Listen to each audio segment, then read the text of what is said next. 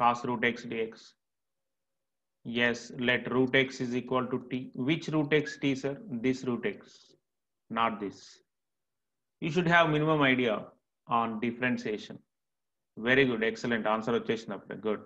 Root x is equal to t. Differentiation of root x, 1 by 2 root x dx is equal to dt. 1 by root x dx is equal to 2 dt. So without getting basic idea, you can't do objective questions.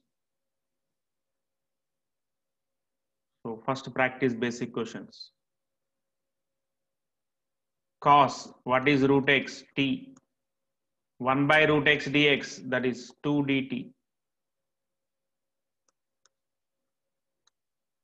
Write 2 outside of integral. 2 into integral cos t dt. Excellent. Perfect answers, listener. Nice. Integral cos t is sin t plus c. At last, replace t by root x. So your final answer, 2 sin root x plus c. Right? Yes.